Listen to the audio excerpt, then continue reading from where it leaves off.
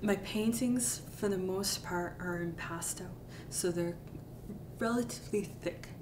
I'm very interested in the surface being a very visceral, painterly surface, but at the same time, I do try to maintain some moments of glazing and thinness in the work.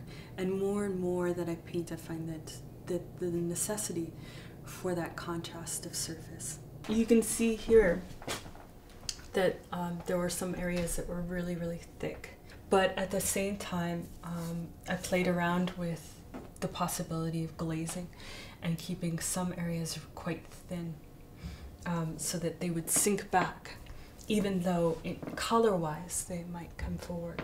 When I do have an idea, and they do come, and they often come like a big surge, and when I have those ideas, I try and sketch them out and document them to some degree and paste them on my wall, which is behind me.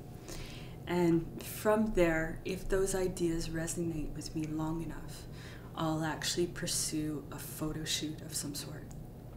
So once I have my photo, once I have my image or number, I usually have a number of images, I paste them out on the floor and I start thinking about how the images relate with one another.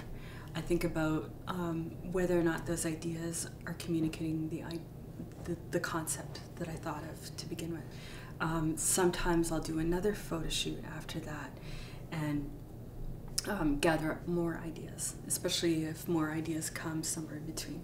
I was looking at film and cinema and theater, and I started thinking about this idea of applying a narrative structure to a sequence of paintings.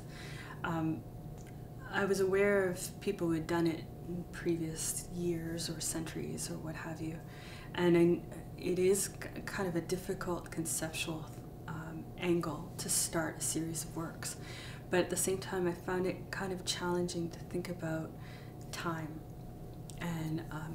and think about a series of paintings starting with an introduction, middle being climax, and some kind of resolution at the end.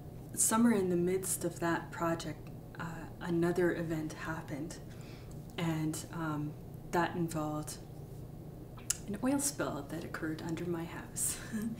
And when that occurred, I knew I needed to do something with it. And even though it was an entirely different series, I had to follow that. So I followed that idea, and I set up a photo shoot in my house where we had dug out a 20-foot drop underneath the foundation to remediate the oil contamination. So that evolved into another series of works, which is a series of 6 paintings. So by November 14th, I'll have 2 different series. The first being called The Human Animal, and then the second series, which deals with the oil, that one is entitled Cattle.